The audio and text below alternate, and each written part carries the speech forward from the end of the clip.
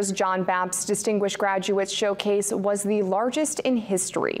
28 students presented their work in 4 areas of study: STEM, humanitarian, fine arts, and interdisciplinary.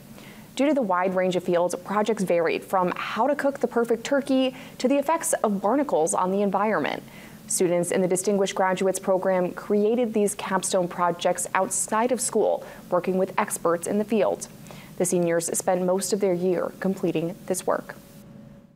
Yeah, I came up with the project in September and pretty much hit the grindstone right away. I've kept a notebook the whole time doing daily logs, and there's probably been 20 or 30 hours put into it, plus just countless of maintaining it and testing it and working it. This was not something that you can get every day. This was a really cool opportunity to be able to dive into my own interest and combine my interest into something that creates a wonderful project like this. So it was really cool to be able to experience something like that here with the Distinguished Graduate Program. 25% of this year's seniors made up the program.